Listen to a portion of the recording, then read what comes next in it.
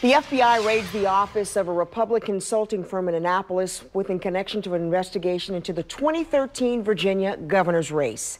Kelley Rogers, president of the Strategic Campaign Group, says the investigation relates to work the firm did for former Virginia Attorney General, the 2013 gubernatorial candidate. Rogers says his firm settled a lawsuit brought by the campaign after he lost the governor's race to Terry McAuliffe. The investigation appears to have stemmed from allegations in that lawsuit.